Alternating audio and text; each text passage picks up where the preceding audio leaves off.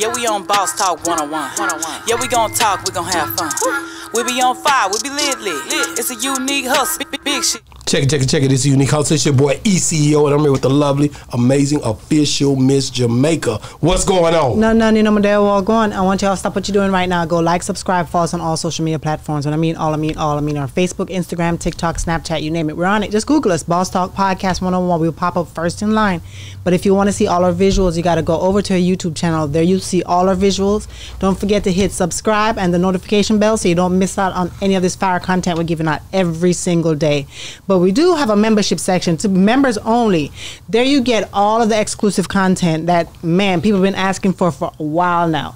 That's where you can find it. How you get to be a member is under each and every video, including this one right here in the description section. There's a link that says join our membership. Click that link, follow the instructions, and you are going to be thanking us later. Thank you very much for the love and support. Yo. Hey, man, we got a special guest in here today. He really don't need no introduction, man. This is second time around. Second time around. Hey, first of all, I love the me and Mikey, like we was talking about it when I was telling him I was coming up here. We was talking about, man, yeah, we on Boss Talk. Hey, that's Carlos Miller. Hey, I'm telling you, bro. I was like, man, I'm gonna ask him. He gonna let me redo the intro. So he's like, nah, everybody already know it. It's gonna be like the situation with 50 and Power. We gonna change it right back. Everybody like, why you got this bullshit? Bone is in the building, y'all. Yeah. Let's get it, man. How you doing? Man, I feel good. I'm doing good. Man, you looking good, man. You're hanging looking out. old. No, hell no, man. My uncle, he got a barbershop in Arlington, right? Okay. But he, for some reason, he been cutting my hair since I was 12, but he want to charge me for haircuts now. So that's why I look like this, because I'm not paying him for it. And I still owe him money. Yeah, I still owe him. So he's like, you came last time. I did it for you last time. It didn't pay. Walked out. You know what I mean? So he just, at this point, it's just not happening. But you're embracing it because you're not dying and doing all that stuff. Like I do die. Yeah, I do die. But I just didn't this time because I was just like, I'm going Boss Talk. I'm just, He home now. I don't mind. I'm embracing being old. Why do you die then? Because then it be like, because I be around, sometimes you just got to do it. It just don't look right. It be too great. I've never done it. I've never done it. Well, I mean, I never, even when I was younger. People are great though. Some young people do great. But now it's starting to get excessive. I'm starting to feel like how my granddad. Like my granddad was, when I came into the world, he was already all gray. So I just thought he was always like that. But now it's just starting to feel like he's getting on my jaw, my head, just everywhere. I start seeing like little pieces everywhere in my hair. I was like staring in the mirror like, is that gray? But when you see some of these guys on stage, or even some celebrities be dying, how are you gonna dye your hair and your face look older, but your hair looking like you 20 still? How that match? I don't know, but I do die. So I mean, I don't know. I can't attest for everybody, but me, it makes me feel better sometimes. So sometimes I just be like too great. Right now, I don't mind too much because I'm in Texas. I'm at home, so I just it's like whatever. Man, every time I talk to you, you're always out and about, man. I know, right? Moving around from Chicago, all over the place. It's crazy. Atlanta, you might be anywhere. Miami, you never know where Bone gonna be at, man. I just left Houston, so that was fun. Just left H-Town. How was H-Town? It was fun. That's like my favorite place. Really? Yeah, ever. But I'm a PV nigga, so I love. Yeah, I get it. I love Houston. Houston is always. Man, you gotta tell me, man. Like last time you came down here, man. I ain't gonna lie. When you talked about the radio station, it pissed a lot of people off. Wait a minute, it pissed a lot of people off. A lot of people hadn't came back to my show. Some people wanted to come on my show. I was denying some, and others didn't want to come back. I don't know what it was, but I just know you touched the nerve with that subject of how records are not being broken down there when it comes down to the local radio station. I don't want to go into much detail because I don't want them mad at me. It's even a bigger platform now. Oh yeah, I know, right? But you look at how many years ago? They're like 2 years. 2 years ago. 2 years ago, right? In 2 years, no new records, right? No, I ain't heard nothing. In 2 years, right? No new records. But I guess they just don't rap in East Texas. They don't do no rapping. What you mean? They rapping down there? You telling me something? The DJs, Juice don't play it. Wow, man. What's your boy Chocolate Drop? Like, and then after when Rainwater had said what he had said on Brittany and them Brittany and podcast. Wait a minute, I didn't even know you and BR was a thing. Yeah, that. Old school. I didn't even know. But did you know? No. She been on the show, and when I told her, I said he coming over, and she said, "Let me come." I said, "Whoa, we not finna pop up." Yeah, I know, right? Yeah. Don't pop. Please don't pop up on me. Please don't pop up on me. But that's my girl too. Shout out to BR, man. Yeah, nah, she been the same since I met her. But even on that podcast when Rainwater was saying that, and you know, all of that stuff, Chocolate Drop gonna put in the comments, that's for real, that true or facts or so. You said something in the comments or whatever. Really? You said facts in the comments. So okay, that's fine. Like so we can clear this up. So we can clear this up. Can I vent? Like okay, so we clear this up. Our old Fat Pimp, it was for a feature for a song that I didn't even put out. It was Touching This Paper, and I had Trill Lee on it, Lil D Dope, and somebody else, but I didn't even put the record out because I couldn't get the beat cleared. It was something happened, so I didn't even put it out. So no, I did not pay Fat Pimp that money for that feature because I did not put that record out. You know what I'm saying? But me and Fat have done records since then. You know, everything all good. You know, he was just saying. You know what I mean? Like, you know, I do owe him that money. I got an outstanding balance. If we just, I do. I got an outstanding balance, like I said, with my uncle. You know what I mean? Like, I owe him like. I just talked to Fat Pimp probably about 2 hours ago. I got an outstanding balance with Fat. You know what I'm saying? But he good though. He ain't gonna hurt me and nothing like that. He good people. Man. Yeah, he great people. He's a good person. Because you know you got him right when he color, right? You gonna always answer the phone, think you gonna pay. You know what I mean? So Fat is an OG though. You know what I mean? Real. Like That's a real one. I can remember at a time Fat was the hottest nigga in the club. Yeah. Like it didn't matter what Fat did, everything Fat did was gold. So you know what I mean? From when it was Rolling Up the X, I'm Getting Money, the Rag Daddy, like when all of that dropped at that era, like I was just telling somebody the other day, like when I used to go to GG's on the north side, movie. Like that's all, you know what I'm saying? Yeah. It would just be crazy. So nah, it's all love to Pat. I mean Fat Pimp. But no way. But was you kind of upset when they threw your name out there like that with BR and all that? I know Rainwater, so I wasn't upset more so about that. You know what I mean? Because that's just how Rain is. You know what I mean? Rain been Rain forever. You see that shit happen with him and Mama Sky, huh? She came on here. Yeah. Did she talk about it? Oh yeah, I'm about to drop. Wait till tomorrow. The whole thing. It's been dropping, but I'm about to drop the whole thing tomorrow. Yeah, but I told her, I sent her a DM and I said, look at how all those radio DJs and Tyler and then none of them and all those other podcasts and blogs, then none of them come to your defense when you said this nigga just got over on you though. But you Mama Scott, you and these sex, you down here doing what nobody else in these sexes is doing for other artists. Yeah. But look how when somebody get over on you, you don't hear nothing from only one you hear from is Boss Talk. Only person that's gonna say something. Only person gonna say, "Damn, that's fucked up, Rainwater. Why you beat her for the bread like that? Why you beat her for the bread like that, Rainwater? Just, you know what I mean? Like shit. Why you beat her? You know what I mean? But even though we know that's what he do, he's notorious for beating niggas. Wait a minute, now, cause Rain had a different scenario. Rain said basically he promoted for her. I say, Rain, you should have paid that woman her money. Hey, listen. Rainwater is wait a minute, have we ever done you dirty? Let's be real. No, I can't say he's ever done me dirty. There you go. Like done me dirty, because you know what I mean. Have you did shows with him? I've had my eyes open. You know what I mean. You did shows with him? I did 2 shows with him. Did you get paid? I did a show in Corpus with him, and I did a show in Killeen with him. You got your back in? In Corpus I did. In Killeen I did not. In Killeen, it didn't. I love y'all, man. In Killeen, it did not go the way. What happened in Killeen? Here we go. Well, he was telling, it was this old lady. She owned this club, and, and side note, that's the same night I made my oldest daughter. So it was. So it's all bad. Whoa. It's all bad, right? Like it's all bad. So, but it was this lady. She owned the club, and he had told her one price. And then, my price. And then it was my price. So, whatever me and him had worked out. You know what I mean? So it's getting time. And I'm like, bro, when you gonna pay me? He like, man, I'm gonna just wait. I'm finna get the money. He doing that Rainwater shit. So immediately when he starts doing that Rainwater shit, I go to the lady. Where's my, where's the bread? Oh, well, I thought I gave it to him and did, Rainwater. That's fine. You can Rainwater all you want.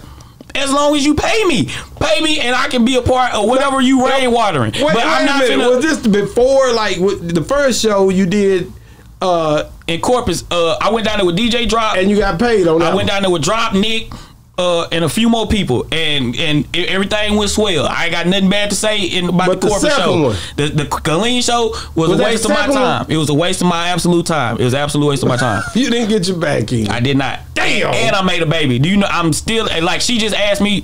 You know what her Shein cart was? She 12 years old now. You know what her Shein cart was worth? $362. I'm trying to think at 12 years old. Like, was I like 3?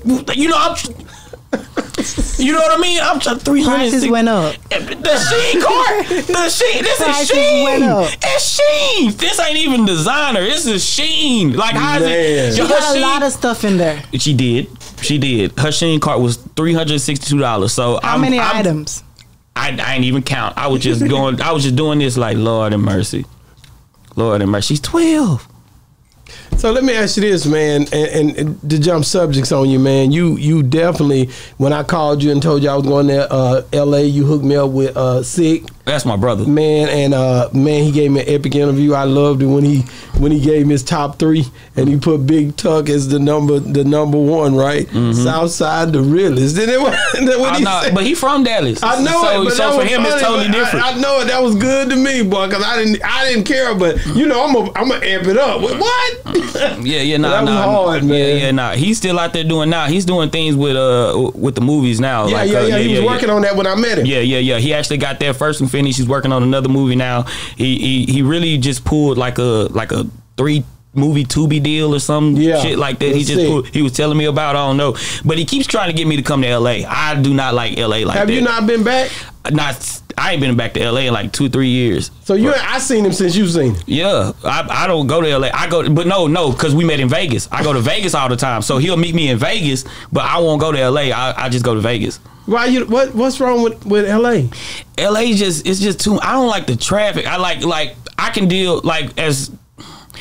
LA traffic is worse than DC traffic, and DC traffic is horrible. DC traffic, in my opinion, is the worst traffic in the world. But LA traffic, you can literally be there just stuck, you know what I mean, for hours. I just don't got the patience. Like, I don't got it. I just don't got it. So LA, man, we've had our ups and downs trying to get across there, and DC wasn't that bad. That's why you don't leave till after 9 o'clock. But that's what I'm saying. And then like my old CEO, he stays like in the hills somewhere, right? You know what I mean? So the Uber costs like $40 to get to where he stay in LA. You have to you drive to some places and catch an Uber up in the hills. Like, it's crazy. So you know, you just going out there. LA is just it's just so much. You know what I mean? Like, and it's, I don't know. It's just a lot. And I never go to the beach. The beach. Never. I have not been to Venice Beach one time. So I still. So it's really pointless. Like, I don't even understand. Like, I go to Hollywood.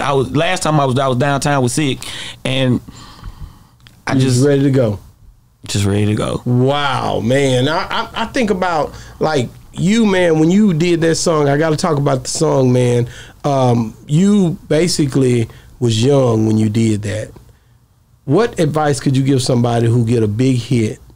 Listen, and then what advice would you give them? Just how they are supposed to respond to that in hindsight.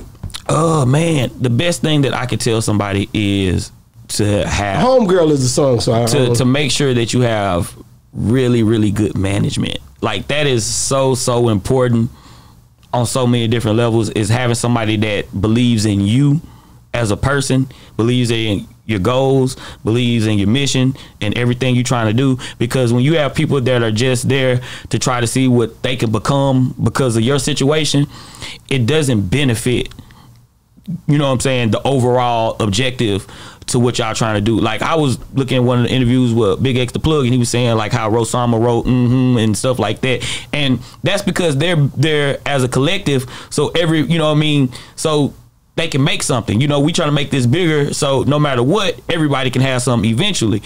When you and when I first started, that's what I originally thought we were set out to do, but then I found out that was not what was on everybody's agenda. So when I found it out, you kind of get caught in a situation to where, well, I thought the original goal and plan was for, all of us to be working together to this and this. And then I found out it was supposed to work a certain way for us to work that way. Like, I wasn't supposed to be the first one. The guy that made the beat for me, JB, he was supposed to be the first one. Well, because he wasn't the first one, didn't nobody want to get behind me. So, you know, there's a bunch of different dissension and different stuff like that, and stuff where management could usually come in and bring things together. The manager I had at the time, his name is Torrance Riff. He stays in Fort Worth now. He's a part of some type of legal team. I don't know. Somehow or another, he got connected with Charlie Boy, and he was at the Grammys with Charlie. I don't know. Nigga, scammer gonna get their way to the top any kind of way. But he went from a manager to now he's a part of some type of legal team. But how is he part of a legal team? And we went to DefJam. We went to New York City, and we sat in there after L.A. Reid said he was gonna give me a deal, and they brought this fine lady, $1 million lawyer. She done drew up these contracts. Took about 4 hours to drive these contracts, and he let me sit there and sign them contracts. Now I learned later from this producer named Sounds, who signed the Red Zone, and Sounds, he did Love in the Club from Beyonce, a bunch of stuff. You know what I'm saying? He from Milwaukee. He told me, well, you didn't know that you could have just signed a letter of intent. When he told me that day, I wish I could have seen my face, like on the like how everything dropped in my body, like I got to be the stupidest motherfucker. You know what I mean? That's how I feel. It's like, why I didn't know. Like, you can't, like, when you own, you can't be thinking about why you don't know or I didn't know. Don't nobody give a fuck about. I get it, Bone, but you were young, bro. And at the end of the day, when you went in that office, first of all, I'm gonna go back because you know. How did you? Okay, they picked up on the song. They heard it. It was buzzing everywhere. And what? Who called you? What? It was man. It was Tony Neal set it up. Okay. And then it was Eric Parler. He was doing the radio for DefJam at the time. I think he works at. I don't know where EP work at now. He works somewhere, but. If you look up Eric Parler, you know everybody in the game. In the mix. He big shit. So he called with Quick Mix Rick on the phone, and then from that point, you know, shit, they got me a plane ticket. That was a Wednesday. Got me a plane ticket for Thursday. I flew to Atlanta that night, and then I flew to New York Friday. So. And you sitting in there. Now you said that was Leo Cohen and all them, was they part? It wasn't Leo. It was Tricky, and it was L.A. Reid. Okay. Yeah. Leo and them had left by then. Okay, so L.A. Reid, I think Leo was at Warner at that time. Okay, he seen something in you though. He seen. Yeah, I mean, he was the whole time. He used a drummer when he was with the deal, and the whole time he was, you know what I'm saying. He had pulled the sticks out, pad, whole nine. So he was feeling it. And then there's been a couple separate times where me and L.A. just had conversations. You know, just chopped it up, and you know it was all good. So you know everything was good, but.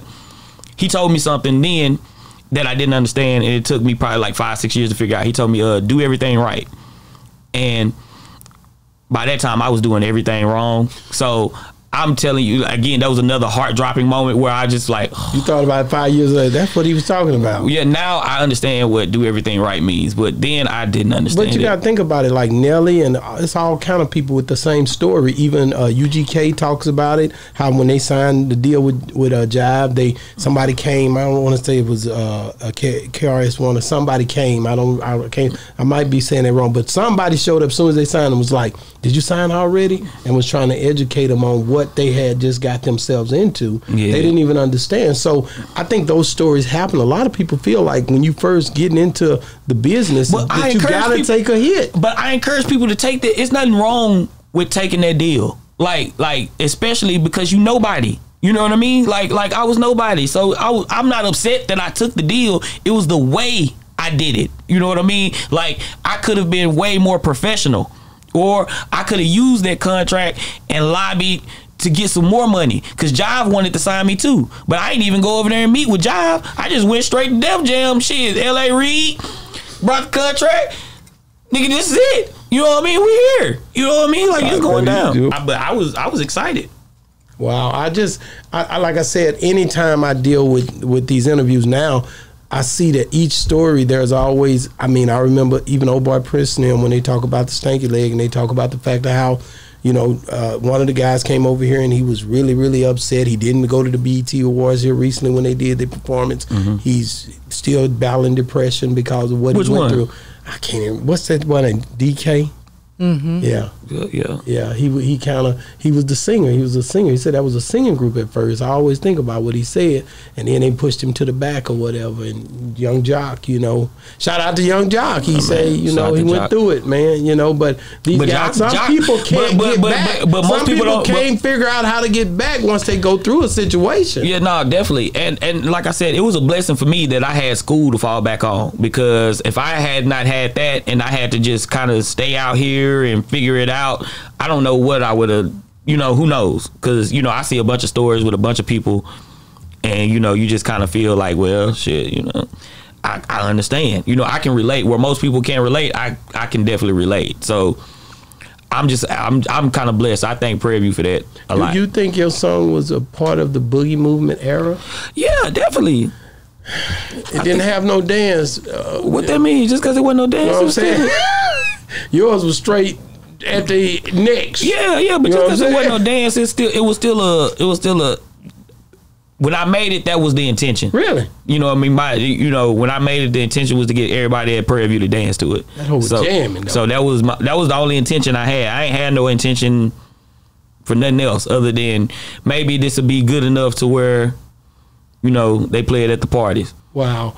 And do you think the song, cause I had a guy on here that talked about Show have a song called "Nah For Real," and I love that Big Homie Show. Yeah, Big Homie Show, and my boy Mr. Hit That said the song was so big that it kind of like it was bigger than you kind of got lost in the song and didn't even think about the artist to a point of what he was saying. Do you feel like your song was just huge, and because you had a big song, man? Yeah, I think that's the case too. But at the same time, that's what you want. You want the music to be more than a face. You know what I mean? Like, fortunately for me, my song has lasted 15 plus years. You know what I mean? Whereas I can have a gray face, I can have, a black beard, whatever. They still rock with it. And they still rock with it. So, you know what I mean?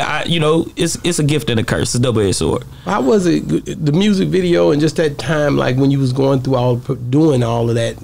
Run me back into how was that situation? Man, the same uncle I told you about that cut my hair? Yeah, fucked up my hair the day of the video. Swear to God, edge up, crooked as fuck. It was like this. Swear to God, he fucked it up. Like, horrible. I to this day still think he did it on purpose. What? I think he did it on purpose. I think he sabotaged me. I think he did it on purpose.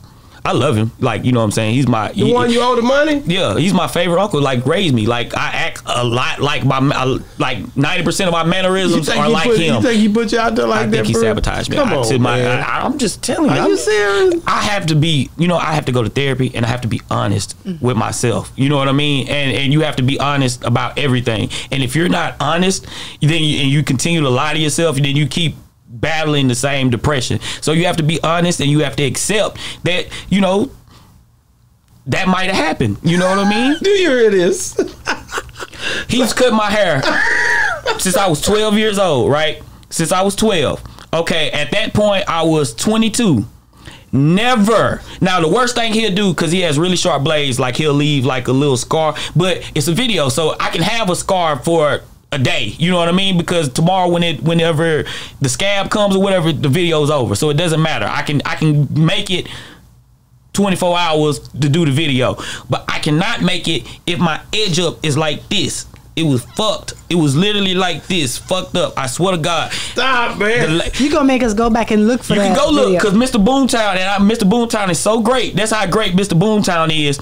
He went and called in some lady that do makeup, and this lady that did makeup fixed that shit with the That's why makeup ladies deserve everything they get. Like, when they be on them sets and do that shit. So we can't see it in the video then. You can't. That's how cold she was. I wish I knew her name so I could give her roses. I wish I could. I had to call Boomtown. We had to go down a long laundry list because he probably don't remember. But that lady that day saved the day, because had she not saved, they was gonna shut that bitch down. We wouldn't even go shoot the video that day. That's how fucked up it was.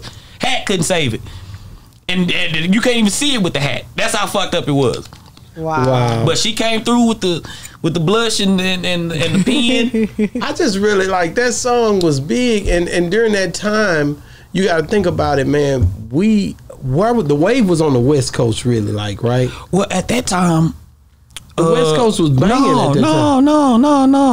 At that time, it it was really wide open because it was right after the Snap movement.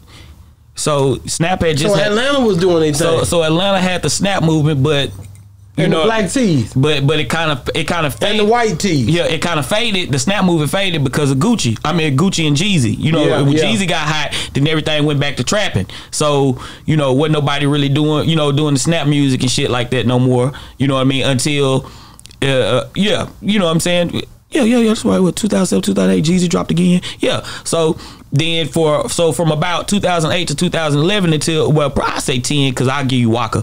To about 2, it was all Dallas. It was all Dallas Boogie, all that stuff. So I gotta ask you this question because this has been really getting annoying. I know we talked a little bit off air and stuff like that, but why is it? Because you've been in this profession for how long? 15 years. So why is it that when celebrities get big and they're going to go do promo runs, why do they never start in their hometown? Why do they never start in their region, as in like you're from the South? Why do they never start? There's so many podcasters and radio stations here. Why would they go up west, north, all of those places before they even come back here? Oh, well, okay. When you say that, you have to ask what label they're signed to. Okay. And then most of the time, the label has PR people or people that handle these things, and they just have relationships with. I mean, you have to think New York is always gonna be New York. It's the Mecca, so everything there is always super important. Like I just seen Sauce Walka had did the Breakfast Club. You know what I mean? Like, and so that's a big step for him. You know what I mean? But Angie Martinez, Sway in the Morning, Ebro, all of these different things. You know what I'm saying? Because of the reputation they built as a media market, it draws people to go there first. And then from that point, people just kind of, you know how it is, New York, LA, Miami, Chicago, people just kind of look at the big city. If you can make it in the big city, you can make it anywhere, more situation. But that's why I was telling my friend NK, it was so important for us to come here, because the audience that y'all have grown, you know what I'm saying, in the past 3-4 years has made it to where people that on the way to work, they listen to a Boss Talk podcast. People that are scrolling on Facebook, like I said, I get OG Percy popping up, I feel like every day. You know what I mean? Y'all have embedded yourselves into the life algorithm of so many people that, you know what I mean? It's just as important as doing a Sway or Angie or Joe Budden podcast or something like that. I just think that a lot of times people want the recognition from other places, and being recognized here isn't as important, or in your hometown as important as it is in other places. Just perspective. Yeah, because even like when you talk about labels, because right now in today's society, you have a lot more people are independent and doing their own thing rather than being signed to a label, but they still continue to do that, as in to go abroad first, as in like further away. But see, even today, it's not a true independent. A lot of times it's like what used to be considered independent is what now major labels do. Because if you look at like what Empire does, Empire would in 97, 98 would be considered independent. You know what I mean? But now they're like a big boy. You know what I mean? Everybody want to go to Empire, or even what 300 does. Like they would be considered independents. But because of the way that everything has gone to streaming and different things like that with the music, that independents can act like big boys and really kind of fool you, just, get in your way. You know how to go. But the song, like I said, with it being as big as it was, it's hard for people to get a big song, man. I've been noticing that. It ain't as easy as people would think. But the thing is about I'm telling you, everybody rapping, but the big song movement, where is it at? You'll get that one I remember. Because bow, bow. But it's not Sexy Red. But there's no focus on music. It's more focus on make something that's cool and then get on the internet and be popular. It's easier to be popular on the internet and have like a record that everybody listens to, opposed to like put in the work and effort to try to make a really, really great song. Because that's hard to do. I haven't been able to do it twice. That's how hard it is. Man, Pharrell did "Cause I'm Happy." That was a huge song. That you ain't. But you gotta think. But and this is like what I tell people. Scarface did a never seen a man die. Cry until I seen a man die. Like there are big songs, but then the movement don't come back. But they took. But to make those songs, they took months. Like those songs took months. Those songs took thousands and thousands of dollars to make those songs. Nowadays, people will record. It take $1,500, get a Pro Tools set up, computer, record a song. You know what I'm saying? Get it halfway sounding good, and you can drop it on United Masters for free. Go shoot a video for $350, $400, then drop it on YouTube. Bone, what's the big song out right now? Ooh, I mean, what? You have to ask where, and just period. I don't know. I would have to say, what? TGIF? I would say TGIF. But I'm in the club a lot. So you have to, like, TGIF. You have to excuse me. I'm in the club a lot. So I'm just trying to see how this music have changed and evolved, bro. Well, the evolution is the female. That's the evolution. Now the female runs hip hop. And it's been, you know what I mean? Beforehand, they did a really good job of making it where it's like 1 or 2 a year. Now, everywhere I go, it's a female rapper. I got this one female rapper I'm working with out of St. Louis now. How I met her, I didn't even know she rapped. And then one day, I'm with my homie, and he was like, "Hey man, listen to her, bro. She got this song." So I'm like, okay, you know what I mean? A million times, right? I'm listening to her, and I'm like,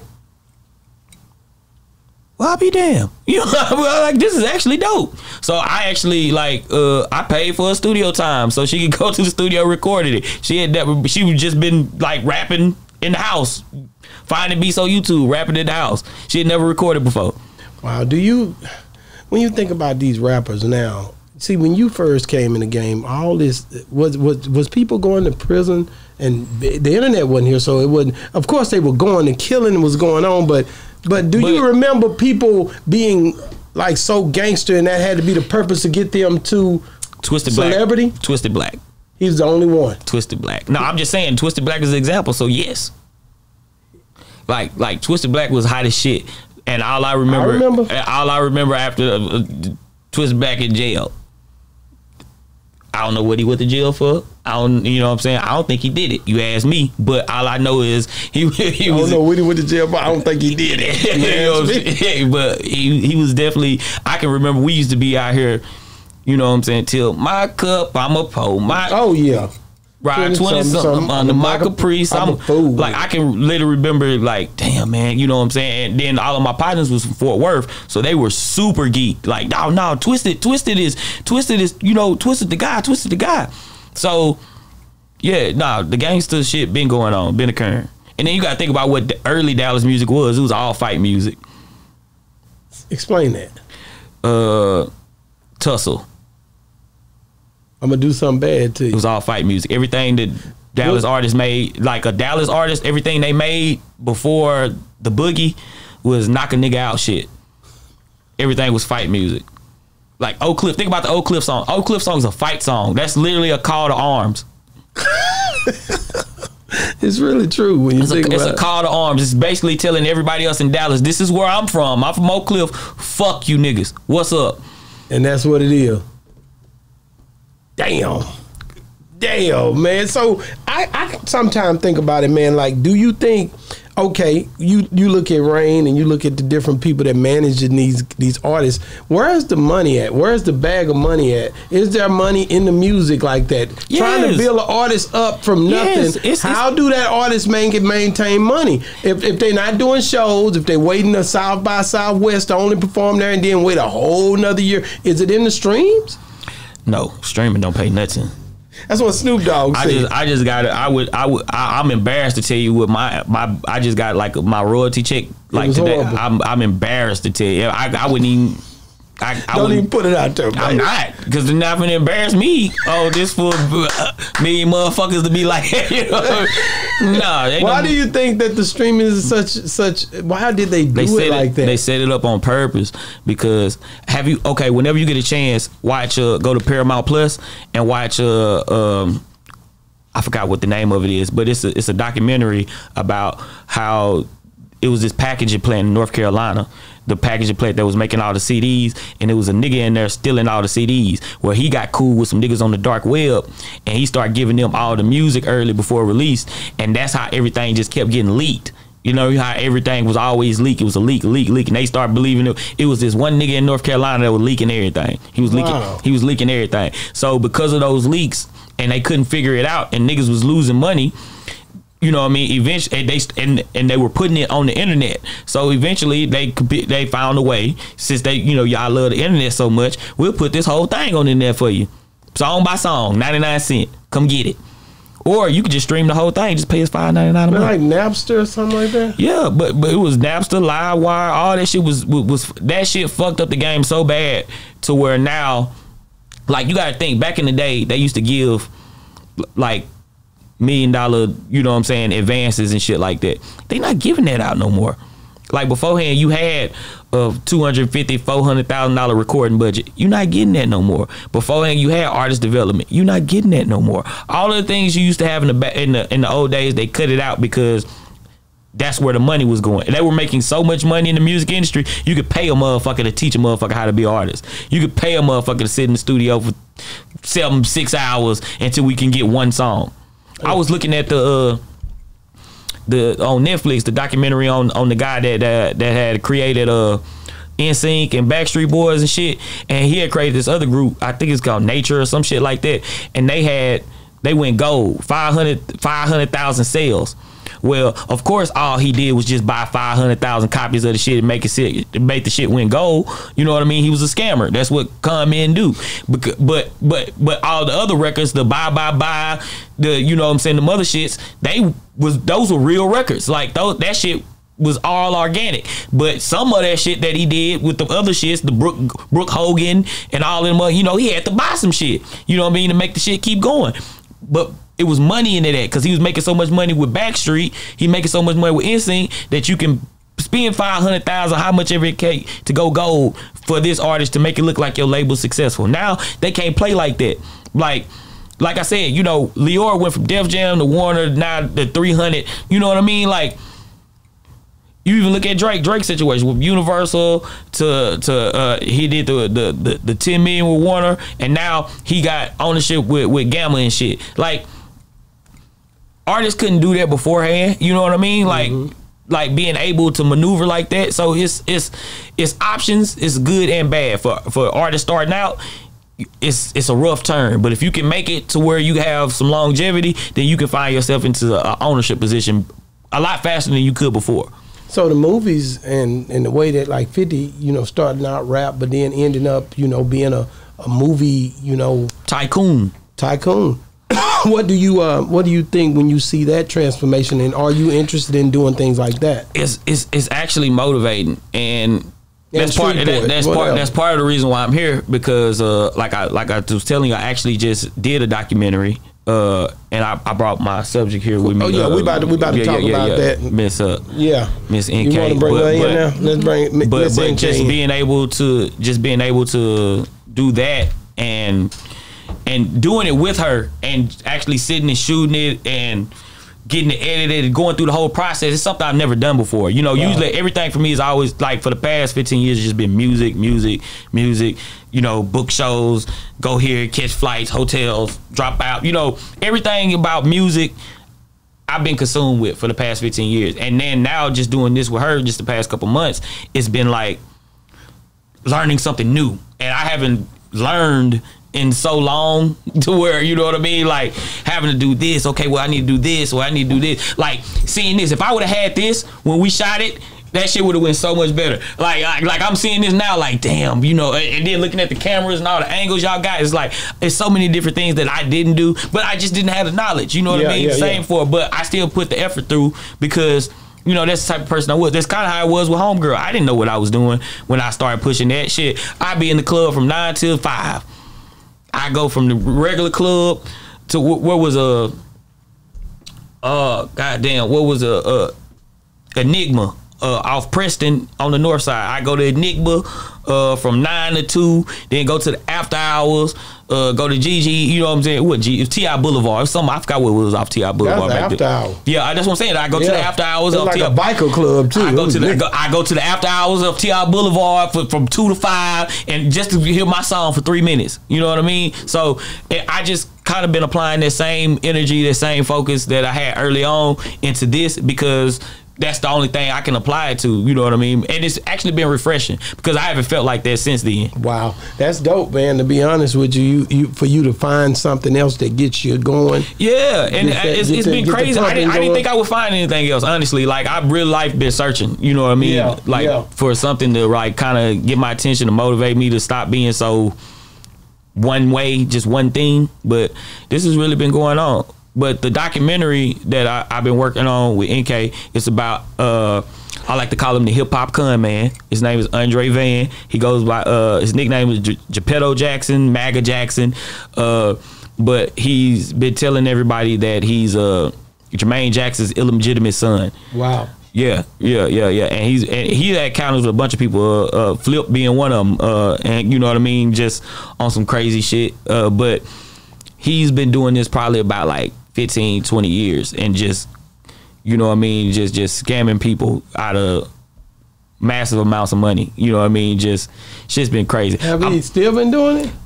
Still been doing it. Like, NK, so what's going on? How you doing? Welcome to the show. Hey, how you doing? Thank you for having me here. Oh man, it's good to have you, man. So this documentary, how did you guys link up to even do this work together? Yes, I met Bone at in Texas. I was doing some charity work and just volunteering for Saving the Kids, and he was there and he joined us and he cooked for us. It was real quiet, didn't say much, and then I kind of told him my story, and I've been going through this for like 3 years. It's been literally hell. So Bone just kind of from nowhere, he has so much passion about this, even sometimes more than I do. And he's worked really hard, and we're gonna. This is the first program we're having together, but we have a lot of big plans to make sure that we get this guy all the fame that he wants. But so this guy, now let's go all the way into it. Yeah. You know, like how does this happen? Yeah, it's crazy, but. His name is, like Bone said, his name is Andre Van. He calls himself Geppetto Jackson. He has somehow deluded himself to a point where he actually thinks he's Jermaine Jackson's son. So from when he was like, I would say 17, he has literally scammed so many people, celebrities, all kinds of people. I mean, just put his name on YouTube, you would be surprised. And he has used that name for so long. I met him, well, long story short, I met him in 2021. Not met him face to face, but got in contact with him. And somehow the How did you get in contact with him? Like, you just saw him and you just... So again, it was about saving the children, and he assumed someone else's identity and was talking to me as if they were saving the kids. Okay, and got it. My grandmother has always saved the kids. She lives in Nigeria. I'm Nigerian born, but I've been in America 27 years. Tell him who he was impersonating. Okay, so he was impersonating Megan Walsh. At that time. At that you know time. who Megan Walsh is? John Walsh's daughter. Right. Yeah. Yes. He was America's Most Wanted. So apparently they were in a relationship at the time. And in real life, actually, Megan's children were being taken away from her by her father. So, you know, he does that. He has to do that because he went to jail. He wasn't allowed to be on the internet at the time. So he somehow, by stroke of luck, starts dating her, gets her pregnant while her children are being taken away. And says, well, let me try and get money so we can save the children. So we're all in the Save the Children kind of association. So I just jump into action, and before you know it, I would say within 6 months, and this is the short form of the story, I was out of $400,000. Yes. He hit you for 400,000. Yes, and that's not even. I mean, he hit another guy for like 140 at the same time. And is this the same guy who's trying to be Jermaine Jackson's? Yeah, so he's taking on multiple identities. So you're going out campaigning and getting the money to try to save the children. Megan Walsh's children especially. And it wasn't that it was supposed to, it started little, but this is his. How do you know it was 400,000? We have added it up, actually. We're in court right now. I have a court date with him October 4th, but he is in jail, thanks to Bone and all the rest of us who have worked very, very hard. He finally went to jail? So, yeah. Man, he's ordered, because he's been doing this for a while, so he's been ordered to pay restitution, and he wasn't able to pay his restitution, so he's been in jail for failure to pay restitution. So how long after y'all did your research, yes, ma'am, how long has when did he start doing all of this scamming? Like how long? Since he was 17. Oh, so he started doing this when he was 17. Yeah, when and he's 40 right now. And he's 40. Yeah. How long he been locked up? This time? August 1st. Oh, he just got locked up. So, but the first time and the only time he's been locked up was for 4 years, from 2017 to 2021 for, I think he had stolen $60K from a lady. And so he is on probation till 2046. But I always say he has like 9 lives. Immediately he came out in 2021, he immediately started scamming again, even on probation. So this is the thing, we have fought very, very hard. I mean, it didn't stop. It never stopped. So the whole basis of the documentary is around this whole, the con game, the deception. Yeah, specifically her interaction with him. You know what I mean? Like I'm still doing more research to find out more people and more stuff that he's done, because like I said, this is a over damn near 20-year career that he's been doing this. He's a true professional con man. Like, he's not just a scammer.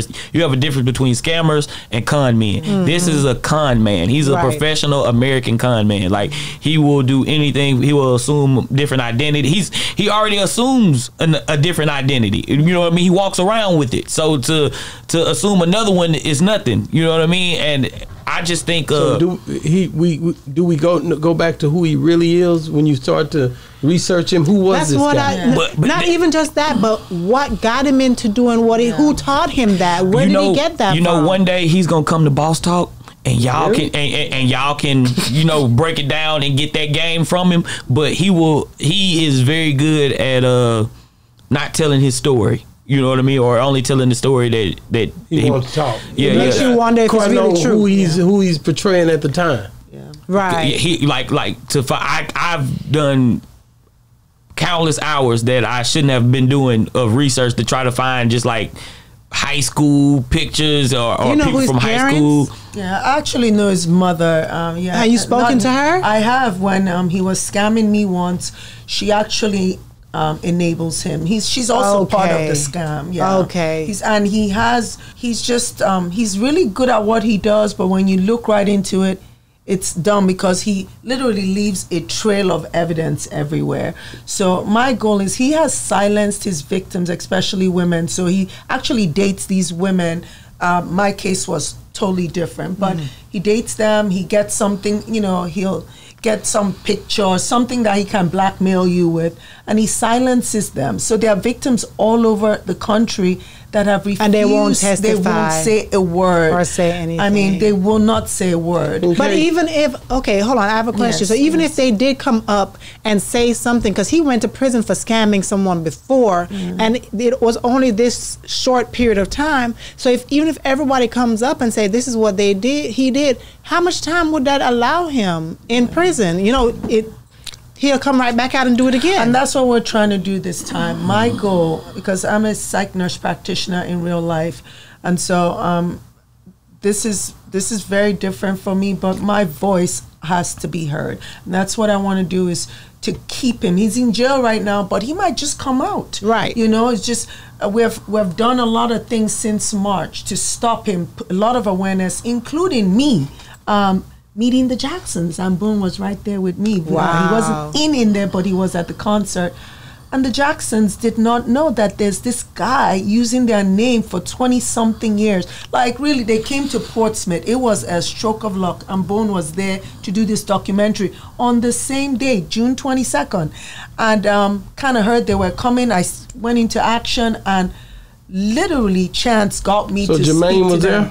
Jermaine is not part of the group anymore. Yeah. He don't do the. I think he stayed, but I think that's why he picked Jermaine, because Jermaine stays in Europe. Yeah, Saudi Arabia, somewhere there. Yeah. He ain't in America, so it's an easy target. You know what I mean? Because it's hard for to verify. He not gonna waste his time. He not. You know what I mean? So it's just an easy. And then the towns and places that he picks, easy places.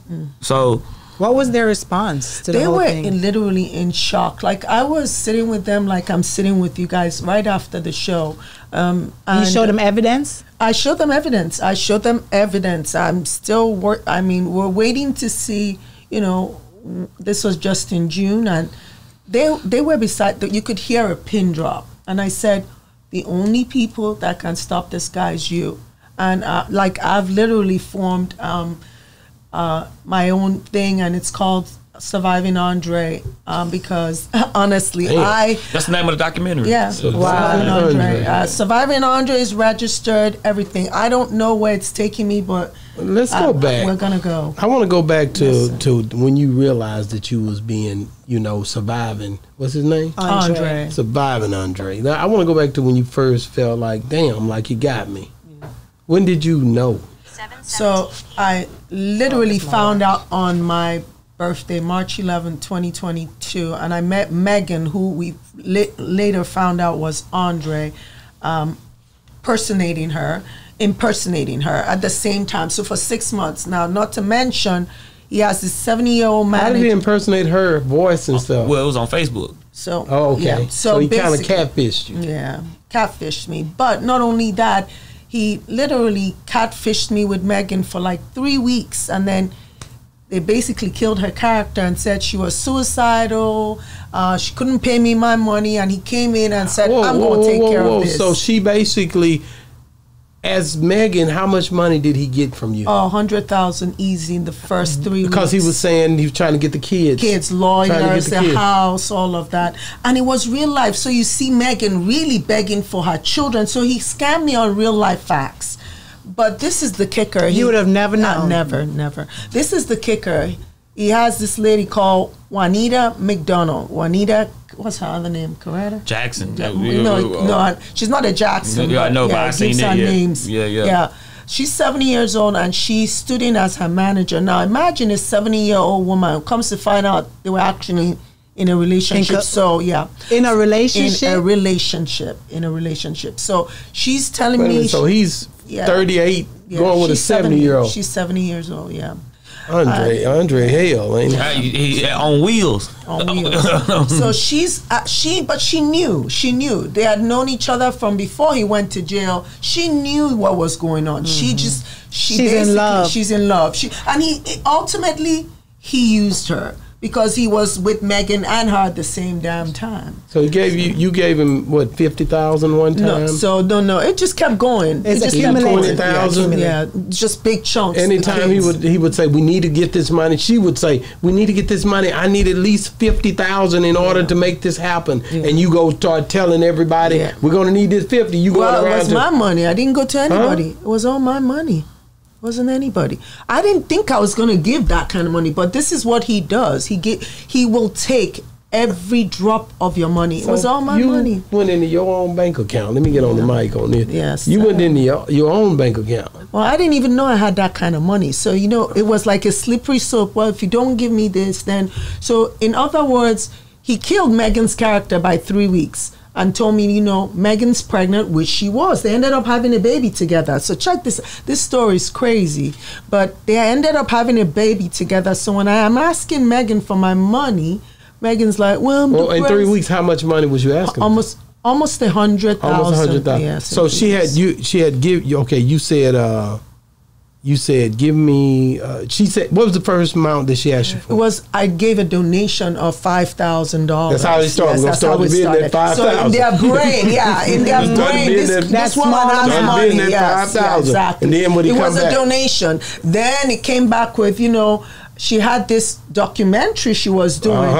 And basically, her father was taking the kids, and if they had a house, the lawyers and everything, they wouldn't take the kids. They had taken them, but she had How much is that going to cost? It just started, it was little at a time. 12,000, 10,000. So when was the big amount, the first big amount, and what really was said to really touch your heart where you're like, I got to give them I got to give this. They needed a house, and they needed money in the account to show John Walsh and his wife, because it's the truth. John Walsh and his wife were taking Megan's children. She's finally lost permanent custody of all her children, but that was the big thing. And like I said, growing up in Nigeria, my grandmother has adopted and fostered almost 300 children. So it was just something. If he came as Andre Van, he wouldn't have had a dime. That's the truth. But children were involved, and he pulled on my heartstrings, and then they just continued and continued. And like I said, he comes in, I'm Andre, and he was telling me about himself as Megan, Then he's like, look, Megan's really sick because of these kids. I'm going to save the day. I'm going to give you your money back. I mean, he's pretty good at what he does. That's after he done got you for $100K. He probably did his research on you before he even did any of this to you. I really believe it. He actually... Because for him to know how to tug on those strings to get you. Yeah. How did he know you had that kind of finance? He didn't even know. He just was... He didn't... I guess when I gave the first donation, he just assumed... Yeah, that, and then as Megan, he really got close to me and everything. My husband's military you started letting him in and telling him things about you. He was very close to my family, as Andre. So he's that smart. He's that smart. What did your husband have to say about the whole thing? Well, at first he didn't know that it was going on, and I didn't even think it would get that far. But so he didn't know you were giving this amount of money? So he didn't even know when I started the first amount of money. And then after Megan, and he comes in, then I let him know. And then after that... wait a minute. First of all, let me stop you right quick. Yeah. Y'all had some bread. If he didn't know, y'all were playing with some paper over there. Let me tell you something. We got money. If money start leaving our account right now, it'll take me maybe a week or two. But I'm going because we playing with paper here. No, we just work hard. No. You got a separate account or something going on? No, but I handle the money. At the time, how much money did y'all have? Let's be real, because that was a while back. Let's talk about it. Okay, it was COVID, and remember, how much money did y'all have? She's not gonna tell. No, she can tell that. How much money? That was it. How much? But he took how much money? I don't remember. Y'all had $1.2 million. Why did you say that? You messing this whole interview. I'm trying to get another Andre. How much money did y'all have? Let's just say after Andre, I'm broke. No, you ain't broke. You still ain't broke. Yeah, ain't no way. Cause you think millions if you got you gave $400,000. That's just your time money. That was time money. Man, he was taking it from all angles. It was from all angles. No, I didn't even have the $400 to give. I mean, we are okay, but I didn't have the $400 to give. But did you ever go take out a loan on your house to give him money? No, I didn't take out. Did you ever go sell a car to give him money? No. So you had this money somewhere. Some of it was on my credit card. So he was buying Jackson tickets and all kinds of stuff. Oh, you was doing all kind of stuff to try to get him the money. So yeah, he was basically saying that this was what he had to do to pay me but like I said, it was more of that older woman, Juanita, and she does have something called JMac Records. Now, who knows what they do? I don't know. All I know is we're in court right now. I got a good lawyer. I was trying to get a criminal record, but they advised me to do civil, and I'm doing civil. What did your husband say? My husband's a good man. I mean, he was talking to my whole family. After a while, he was talking to my husband, my kids, everybody. We were all rooting for him. I mean, this is you'll see the documentary, but it's a big thing. My question is, what was that point that made you be like, I don't think this is right. Something is wrong. Yeah. So in February, I mean, Bone, you want to talk about Trump letter? Oh yeah, go ahead. Everything. So this is my guy. You gotta tell him everything. You gotta tell him how much you had. I accept that. Yeah. You play with that paper. I already know numbers. Let me tell you how bold this guy is. So he was calling himself MAGA Jackson. So he literally was singing songs, and basically what happened was he's actually in recording studios, he's singing songs, now he's paying people cameos, he even paid some of Trump's kids. And that's how he ran into Flip. Yeah. So he ran into Flip how? With the MAGA Jackson hustle. He owned it. Yeah. So did he hustle him too? No. What he was trying to do was so he paid Matthew Knowles had like some type of event. You know what I mean? I don't know. You know how Matthew knows he's doing some type of event. But so he pays to go to this event and he pretends like he's worked out some type of deal with Matthew Knowles to put out this record with Flip. So, you know what I mean? He didn't pay for this studio time and, he didn't pay to get Flip on this record. And he's telling Flip the whole time that, hey, we about to, I'm about to take this Matthew Knowles. I got, you already set the meeting. We about to do this. The whole time it's just bullshit. He just and that was like scam con artist, right? That was like in 15? No, that was. Damn, when was that? Yeah, because he came out of jail jumping on that MAGA train. So that was when was Trump elected? 2017, yeah. Yeah. But so I guess it was right after the election then, I guess so. He was playing his cards. Yeah, well, if you go to YouTube now, you see all kinds of songs, so it was like, how would you believe, So that's what made you start wondering. But this is crazy. Now he comes up with a Trump letter. He actually forges a Trump letter. And I have the letter in my possession. I'll give it to you. But basically saying that Trump had hired him to be the R&B artist for Trump, signed and forged Trump's signature, and gave it to me and my family, saying February 28th, and we didn't ask for anything but our money. That's all we asked for, nothing else. You keep coming up with different things. It was just, and I think the reason why he keeps doing this. How long was this going on from the moment? 6 months. No, so when did he give you that Trump letter compared to when you first started asking him for that money back? So the Trump letter, he gave it to us. I think he said February. In February. So when did you start asking him for that money? I've been asking, it was the money kept going up. So it's been one thing after the other. But when I finally realized that, man, this is a scam, it was March 11th, actually. That's what I was trying to figure out. March 11th, 2022, my birthday. And I literally just opened Facebook that day, and a woman who finally we're friends till this day, who was his victim, came up and said, if you know this guy and has taken any money from you, reach out to me immediately. And that journey has taken me to where I am right now and continues. So that's what we're working on.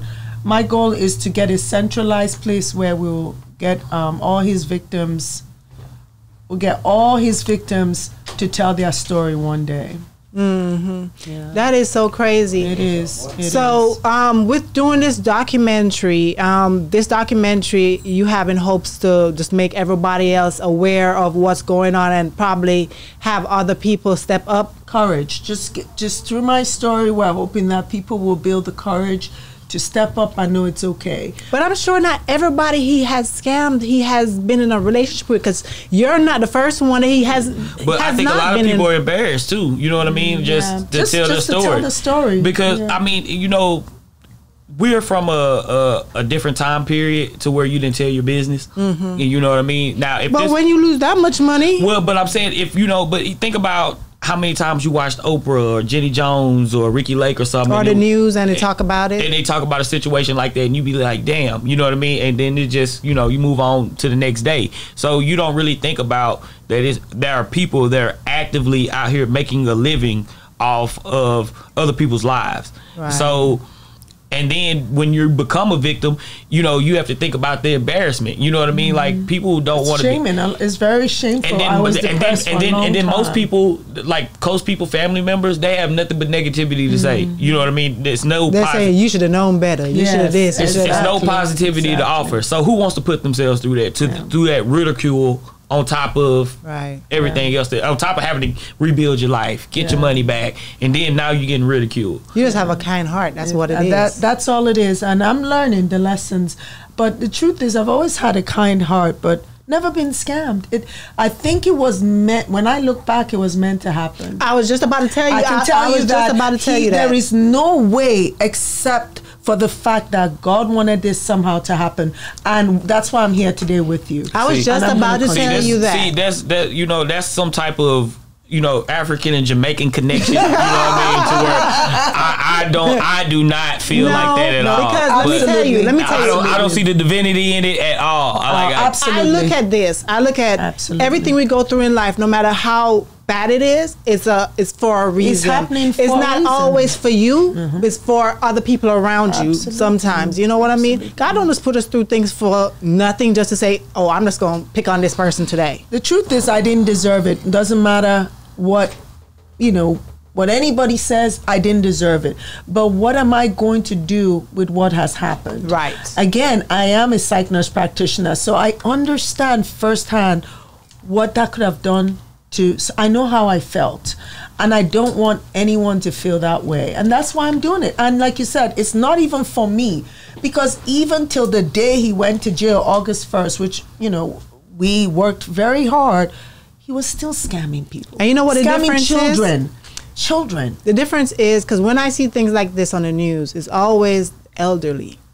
And you're not elderly. Not at all. You know, you always, because I always think about, I always call my mom. She got a lot of money. But still, I always call my mom. I always tell her, I said, don't be giving nobody your social. Don't be giving out money. Don't be, you know, because that's what you think about is your mom or your, you know, somebody older. But he does hurt. He hurts women and children, and to me, I'm very passionate about that.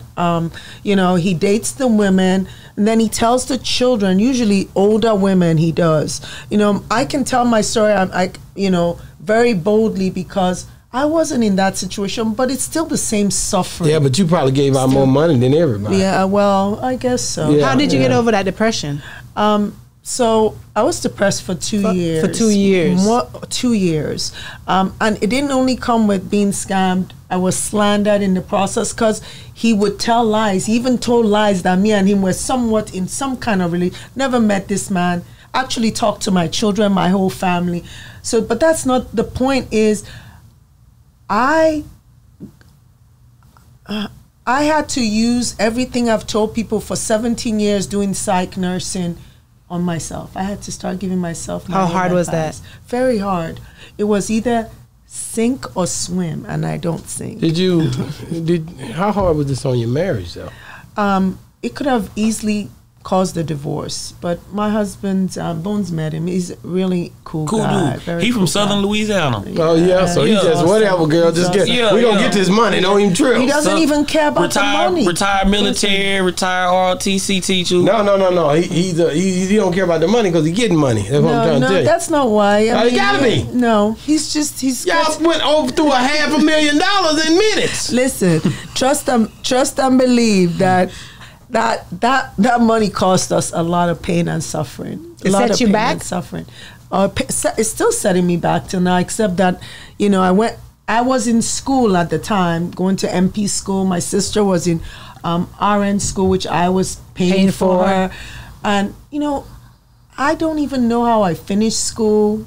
I don't know how I passed my boards. I don't know how I just don't know how it happened. So all I'm going to say is, there was a blessing in everything, and I need to find out the end of this story. That's what I'm trying to do. Okay, I got to get back to Bone. Rain call and say he want me to call him. Oh, call him real quick. And say, because I told him I'm learning more and more about you every day, nigga. Call him. I wish I could have been. Why you didn't invite me? I said, nigga, I don't know. You on here every day. Yeah. Hold on. Watch it. That's right. Hello.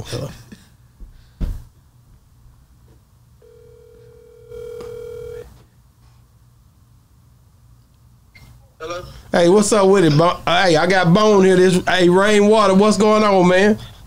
So Bone. So Bone. What's up, Ryan? So I gotta pick a bone with you. Okay. All right. So I'm gonna say one thing about me actually that I ever had, right? So you said that you didn't get the backhand, right? And Colleen? No. I told you to get the backhand, Colleen. Don't switch it up. What? And Colleen? That's why I said Colleen. That's what I told him. So I got videos of you still performing with that little light skinned girl next to you. Yeah, that's my baby mama. I just told her I had just made a baby that night. Yes, I know you got videos of me performing. So you mean to tell me that you just let me take your money in your face and you still perform? No. Or let me tell you this. Or let's make it clear that you didn't get the backhand that you thought you were gonna get because you didn't get the backhand that you thought you was gonna get because I got my money off top. Okay, well then I guess that would be correct. I don't know if I didn't get no money that night, right? I didn't get no money. Yes, you did, because this is the problem. I booked you for $500 and I told her $1,000. I put my money on top.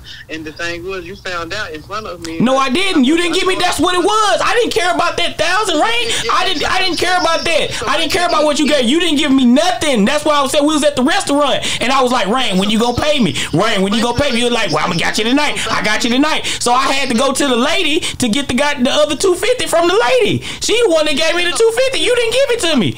I understand it. So you did get your backhand, right? Yeah, not from you. So let me tell you what happened. Okay, but Rain. Okay, this was this after the trip to Hawaii. This when everybody when you come back. This he no this before he never went to I Hawaii. didn't go to the party boy went to Hawaii. See, I didn't do that. I already knew it was some bullshit when they said but Hawaii with Rainwater. Fuck no, hell no. I ain't know. Boom. Let's be real. Your song wasn't big enough. I mean, this nigga hit low. I mean, you know, that's a perspective. You didn't go. Your song wasn't big enough to go to Hawaii, so it wasn't no problem with Hawaii. Everybody got paid their money. Your song was big. See, the problem was with you you were too arrogant when your song was hot, and your song was bigger than you. It was bigger than your name. So at the end of the day, I can tell you one thing, but the song was bigger than your name. You was too arrogant that you let the song pass you up and pass you up in life. So at the end of the day, yeah. I ain't gonna say in life, but I ain't gonna say in life. I ain't gonna say in life, but my song is bigger than me. Like, and I was super arrogant, and I was a dickhead when I was when you know when everything was going good for me. I was arrogant and I was a dickhead as much as I possibly could be. Well, at least we're gonna give him that. I completely agree with you. Any opportunity that I got to treat you like shit, I did. So I'm not gonna disagree with you on that. So everything that you're saying is completely true about me. The problem was the promoter supposed to give nobody the back end. You're supposed to get it from the owner. The problem was that's why I surpassed them boys right there, because they were just worried about they was goofy and they didn't understand what I was telling them. I ain't gonna say surpassed, like, you know what I mean? Like, I went to jail and got my own artist and told him what to do. That's why he's the biggest artist, got more tracks than them niggas ever would get. More money than they ever get, because they didn't listen. Even with Bone, with his events with DefJam, the person that he believed in, they took so much money that Bone didn't get nothing. Bone didn't have a. This is true. He's absolutely true about that. The dude he talking about, Torrance Riff, they took everything. He's right. Rainwater right about that. He don't even own his master. He don't even own his master. I do own my masters. Huh? I do own my masters. The girl who died on a bigger percentage than you. The girl from the I gave her a bigger percentage. I had to do that. Yeah, so at the end of that was love. Listen, them boys' business wasn't right. They looked down and shitted on me. They shitted on me the whole time. But he is right about that. My business was not right.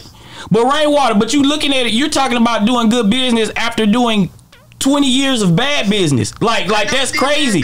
Like you're talking like okay, Rainwater. What did you tell me the first day I ever met you at that little small strip club in North Dallas? What did you tell me? What did I tell you? What was that, babies? He told me Slim Thug just heard you on the radio. He want to sign you. Slim Thug wasn't even in Dallas. Like, he literally told me that the first day I met him. So that was the first day I met you, Rainwater. So you go from that to now, you big Rain, big chain, you on No Jumper, you getting money, you know what I'm saying, big manager, you did good shit with Mo3. Hey, I clap for it. Hove always told us to clap for him. Always. But if we're just being honest, you know what I'm saying, who you are as a person is, you know what I mean, not the same as who you are as a businessman. It's not the same. You're as a person, you're the type of person willing to do anything. When you, I'm on my way. Y'all stay right there. Okay. All right, come on. I'm waiting on you. Pull up. Pull up. He's like, yeah, here we go. He coming. I know he coming. He love it. He's definitely coming. He just want to talk. Well, he just said he bored. You think we need to run away? No, that's Rain not like that. Rain not like that. Rainwater? He just like to get his point across. Okay, all right. Okay. One thing, no, we ain't like that. But at any rate, you ought to be the toughest one out of everybody. Shit, you need to stay more than anybody. You need to see this. Really? Yes. Machismoism, how men just Oh no. So I have a question. Hold on. Yeah. How did y'all meet? Y'all two. Okay, so my engineer in Austin, Rock Ali, if y'all live in Austin, go to Monotop Studios. He had built a relationship with her, and he told me that I needed to get involved with the documentary because she had been trying to get it off the ground, but she just couldn't really get it off the ground.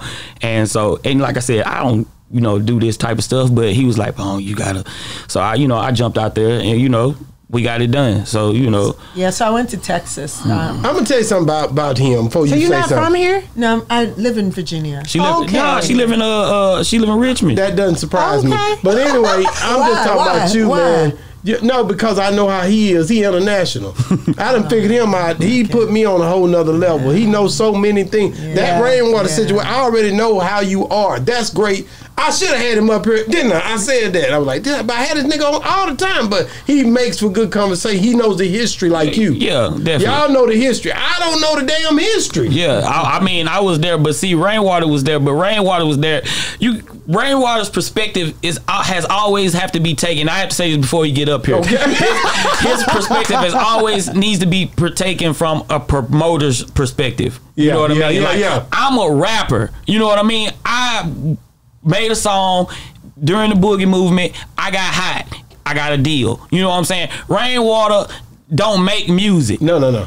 Rainwater has always been around the music. Yeah. Whether it be standing outside a random fucking strip club in North Dallas trying to catch a nigga going in, or to finding a nigga in jail that's really, really good and telling them what to do and turning them into a platinum artist. Like, Rainwater has always been around the music, but he don't make music. No. So he don't understand how artists feel about things. Yeah. He only looks at it from a promoter. Now, what are promoters? Promoters are looking to bring people to a venue to maximize their profit.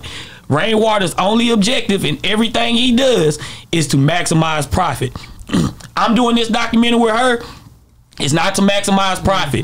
It's to expand my wings, expand my portfolio, help somebody that got scammed, get something done in this hip hop community. So it's not somebody, because what if she wanted to invest $400 into an artist? You know what I mean? That's $400 that could have made somebody platinum, that could have changed somebody's life. But instead, a fuck nigga got the $400, fucked it off, strip clubs, bought chains, you know what I'm saying, cars, strip club, Ubers, hotels, really, you know what I mean? Like, instead. But you okay, you said something a while ago that kind of, you was an artist, right? Mm-hmm. But the Bone I meet today, because of all you've been through and the way that you handle yourself now, is a whole different ball of wax. You know what I'm saying? That's what he tells I mean, but that's what I'm saying. Now, past tense, you can, you're gonna be like, yeah, I did this, that. But present tense, it's like, nah, nigga, I know everything about this stuff. But that's what I'm saying. But that's why the argument with Rainwater is always like what it is, because it's a seesaw. Beforehand, I was up here and Rainwater was down here. Now I'm down here and Rainwater's up here. So it's the game. So yeah, of course. And he you know, like he was saying, I don't make any. You weren't big enough to go to Hawaii. All these I had offers to go to Hawaii. I turned them down. Yeah, so I didn't want to go to Hawaii because I had more opportunities. They was trying to pay me 15 in a room to go to Hawaii, you know what I'm saying? And I had another show for 35 in 2 rooms somewhere else. I took 35 instead of taking the 15 to go to Hawaii.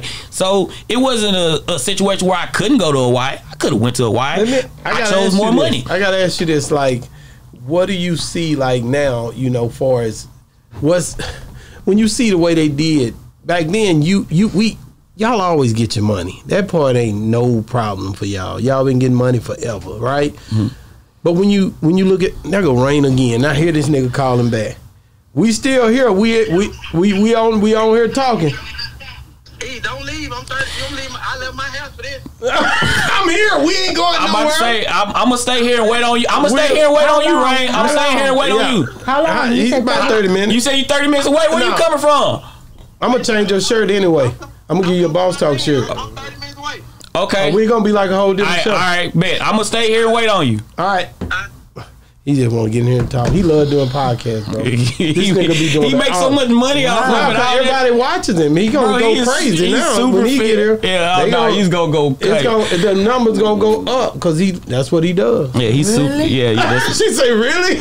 Well, I don't. But I'm gonna give you a Boss Talk shirt. But you gotta understand, she's nurse practitioner, work at home.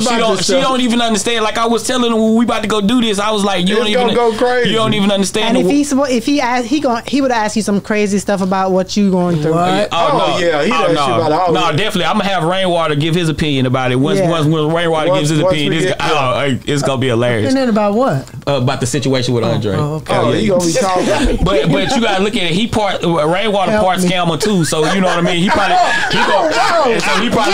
gonna have some sympathy for Andre. He gonna blame her all the way. Why? He definitely gonna blame her. He's definitely gonna have sympathy. One guy's coming here to meet you because you be looking for his trouble. No, I think that's what this podcast world is about. Like not just trouble, but just real. So many people are fake when you see them doing things. Yeah. We watched the fake news for so many years. People portraying an image. So when they see real conversation, people they love it. That's why podcasts go crazy because it's just organic. Well, I tried to get you to tell me the price, the amount. Maybe on another the next podcast. Yeah. Let me see how this one goes. See how this one goes. I'll come to Virginia. That's nothing to me. I'll come to Virginia. Well, I'm about to say when y'all want to come because we got to go back out there. October 4th. Coming October 4th. He'll be there for my for the court days. For the court day. October 4th. We were going to be in Virginia in January. Okay. Because my cousin is graduating from Navy. What city? Good. Portsmouth area. Virginia Beach. Virginia. The beach. Okay, that's the same area. Portsmouth, Virginia Beach. Okay, let me know when y'all do that. I'll set up the podcast down there. I'll bring this stuff. Everything. It's a restaurant out there called The Rue. Oh my God. They cook like they from Louisiana. I swear to God, shot me. Can cook. Cook, man. I'm talking about man in there cook like he from Louisiana. Whole nine, made some lobster bisque, like whole nine for me. That's hard, man. I'm listening, and man, I hate what you went through, but I understand how it could happen. I got scammed once. Let me go and tell you that. Right up the street from here, I had. Let me. It's okay. I'm getting over it. You remember what I'm doing? I was basically here, right? No, yes. It hurt me, but okay. So my computer, I'm not gonna blame it on nobody, but she light skinned it like you. My computer screen on my brand new MacBook Pro end up cracking. So I close it, crack. It had already cracked. I said, damn, my screen cracked. But I didn't have Apple Care. So I go to the phone immediately and I put in Apple Care. Yeah, I know. And when I did, I get on the phone. They say, yeah, the first one that popped up. The first one. They got me like that PayPal. Got me like that PayPal. I done went to Walmart, got a Google card. I done went to Walmart, got a Google card for $50. No, mine was 100 and something, wasn't it? Yeah. Because I'm buying Apple Care. I'm like, okay. They're like, oh yeah, we'll replace that screen. That won't be a problem. No, but once he told me that he was gonna go buy a card, I said that don't sound right. No, I went right from here. He still did it. I did too. I'm talking about. And when I did, I called them back. They still gonna get me again. Okay, well, can you go get another? No. Yeah, they told me to get another. So I'm at Walmart. I'm in the Walmart parking lot, right? Like, I'm not about to spend another $50. Fuck this. I'm not finna do this. Fuck this. I'm not finna do this. Fuck. I went through it. They're bold. So I go and I call back and I gave him a fake number or something. They said, no, this did not go through. Can you try it again? I said, nah, this is it. So I argue with him, right? For just to argue with him for 15 minutes, right? Just to keep him on the phone, keep talking to him. I said, okay, well, I'm gonna go get another card. Just stay on the phone with me. Stayed on the phone the whole time, right? Just, you know what I mean?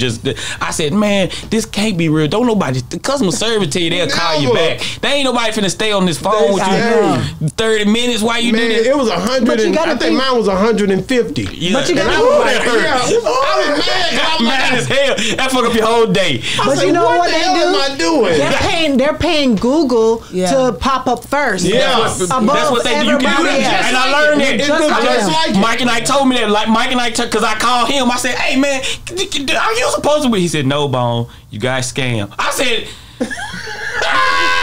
So me and you both been victims.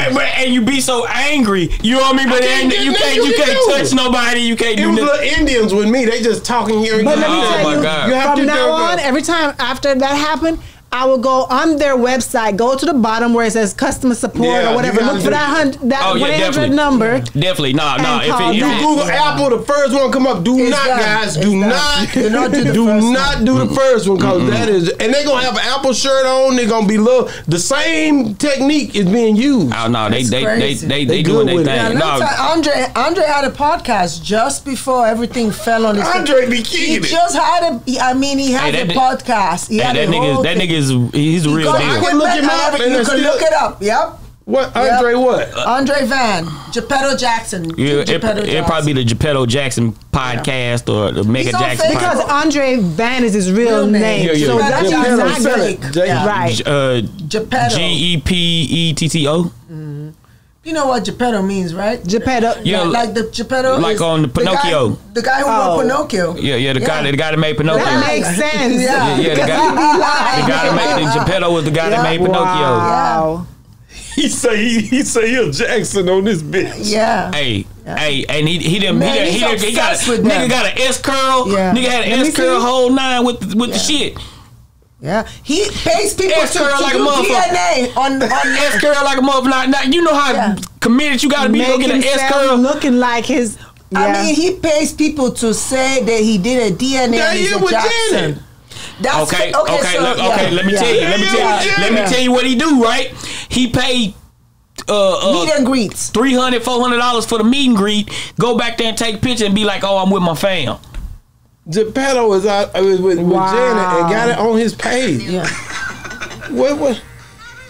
And he put a whole video together. No, he was in the crowd. He done paid $5,000 for front row tickets, right? And they had made a little video on the news of the Janet Jackson concert, and of course he was in the front, so they got him because he's wearing that outfit. Because he got he looking like them. Yeah, he got he got his Islamic outfit on. So they was trying to, you know what I mean. So you got a bunch of. Ain't he getting the album here, bro? That's the meet and greet. We can go do that right now at the next Jackson show. How much was the meet and greet? We did. How much? It was like $100, something like that. We pay $200. We pay $200 right now. Me and you, we can go to. We can go do that same thing. I got the picture. I got the picture in my phone with him though. But they paid them man. Them niggas like 70 years old, bro. Them niggas don't know nothing, bro. Them niggas just keep taking money and sing songs. Bro, you gotta think they ain't never had no job. Like, what do they know how to do other than what Joe told them to do? Nothing. They don't know nothing but sing. So shit, they just get Geppetto working. Geppetto's always look at the working. chains. Like, where you get these chains from? From the females who he scammed? Yeah, Hey. poor women. That nigga scamming, ain't he? Nah, he a different. He's really a con man. Yeah. So maybe his mama taught him this because you said she's in this with him. Yeah, his mom is in it she with him. probably used He actually pays her money. He look just like his daddy. She probably used to do it. Yeah. Fuck no. Yeah. He look just like his daddy. That nigga don't look like Jermaine Jackson at all. That nigga don't look nothing like Jermaine Jackson. You saw his He got a podcast. picture right beside him. Yep, Nah, he started doing a podcast. I'm He talking was about don't look trying. nothing like Jermaine Jackson. And what? And so he just picked you to play. He been playing But on he- you. it ain't- He it been ain't playing just- on you for like 5, But 6 how many years. Do he people- know you? He know you from? Not me. Well, like I said, I met him as Megan Walsh. Remember? So, but I have chased him down. Have you spoken to Megan? So I have spoken to Megan. The real Megan. The real Megan. Oh, Me too. Yeah. Me too. Me Yeah, too. he has And to. what did she He have to has say about this whole situation? She on she say? she's a little eccentric, but she's more focused on the whole kidnapping of the kids and stuff like that. She's already gone through. I'm doing a podcast right now. I just had to call you loud. DJ Memphis, Hollywood, Las Vegas, Nevada. What up? What up? Yeah. If you ever in Vegas, look up DJ Memphis Hollywood. He's the plug. You know, he my plug. I usually don't give out my plugs like that, but you know what I'm saying. Show It's them boss niggas talk. some love. It's boss talk, so we gonna do it like that. You know what I'm talking about? We gonna let it go. But that's all I wanted, bro. I just wanted to get you famous real quick.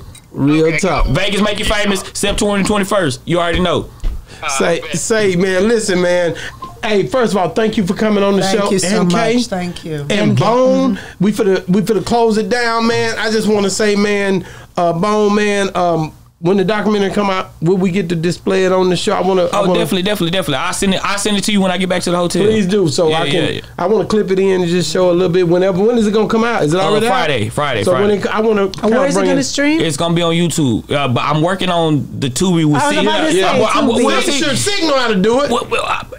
We gonna put it on there. Sick already got. He already told me. Yeah, like when I We tell gonna you, get it. it's gonna be on there eventually. I just got to go to LA. Well, man, thank I you just so don't much like for going to coming on LA. the show, man. We guys love so you. much. Thank Man. you for listening to my story. It's been another great segment of Boss Talk 101, where the bosses talk. And we out. Man.